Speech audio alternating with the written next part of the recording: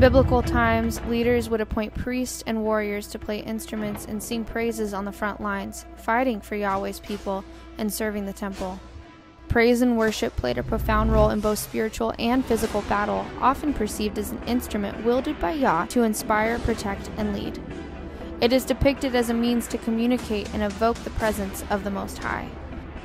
One of the most notable examples is the story of the Battle of Jericho, where Joshua and the Israelites, following God's command, blew the trumpet and shouted, causing the walls of Jericho to miraculously collapse, leading to their victory. Music, when used in faith, evokes power and deliverance through the Most High. In this video, we will take you with us as we see Yahweh's people continue to use music in their lives to glorify and lift Him up, to fight battles, and to bring glory to His name.